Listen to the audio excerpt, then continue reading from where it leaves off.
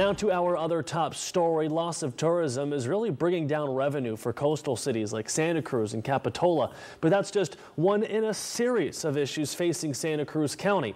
Tonight, all four Santa Cruz County mayors sat down to discuss the challenges they'll face in the next few years. And as KION's Josh Cristianto reports, the coronavirus pandemic is still on top.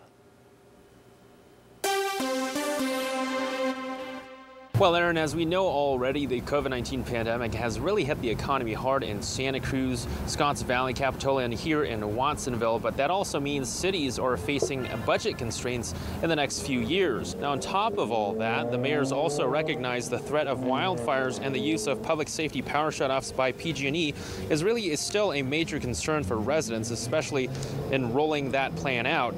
The discussion highlighted the diversity of the county, with Scotts Valley and Santa Cruz facing much of the impacts from weather events every year. Watsonville and Capitola both face a difficult path toward more housing because of how dense and built out their cities already are. While the forum was wide-sweeping in topics, all mayors agreed a regional partnership is in the best interest of everyone. I think collaboration is key.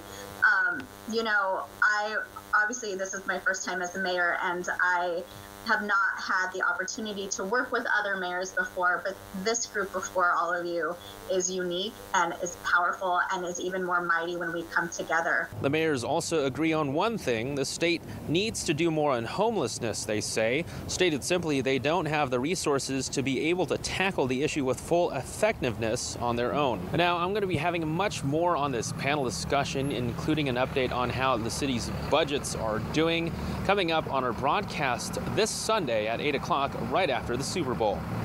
Reporting in Watsonville, Josh Cristianto, KIRO News Channel 546.